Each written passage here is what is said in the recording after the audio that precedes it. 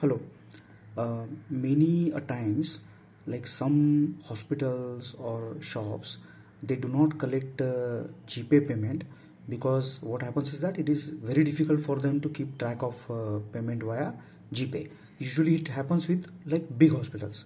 So, what we have come up with is a simple portal which can help the reception desk, cashier desk, and other desks to accept GPay payment and also keep track of those GPay payments very easily. So I will explain you this thing right now.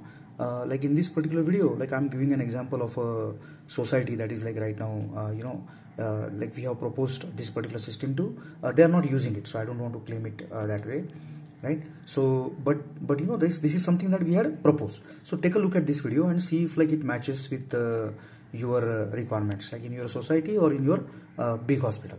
Right, so let me just log in here. So this login needs to be set up like beforehand.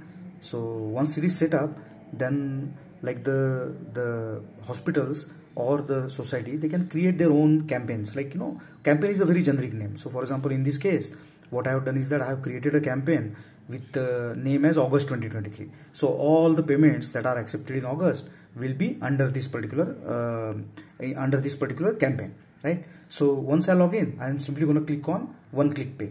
So when I click on one click pay, I can type in the phone number here of the patient that who's going to pay for the particular services. Then I'm just going to click fetch name. So if the patient has already been here or in any other hospital which is using EasyPay, their name will be there. So you don't have to type it. If it is not there, then you'll have to type it. Then you can type in the expected amount. So for example, 100 rupees, right? Then after that, you can simply show this QR code to the patient who is in front of you. So the payer is going to just scan the code, pay.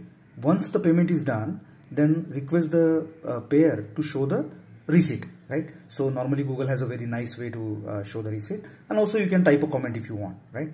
So after that, you simply take a photo of the receipt that the other person is showing. So the camera will start, and let's just assume that this is the receipt. I'll point my camera to that receipt and I'll click on take photo. So once the take photo is done, then I'll simply submit the photo.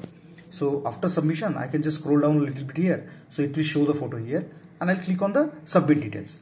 So once I click on the submit details, then the cursor will go back to the campaigns. So now in the campaign list, you will see, so this particular photo is a bit longer, so that is why it is taking more time. But usually, this should happen like very quickly. And let me check if I have connected to the proper Wi-Fi. Hold on. Yeah, I'm connected, right? So it should happen. Hold on for a minute. Oh, did I click on this? Yeah. Okay, sorry. Now I clicked on this. So after I clicked on this, it just showed me that the payment is done. So now what I'm going to do is I'm going to click on the open PDF.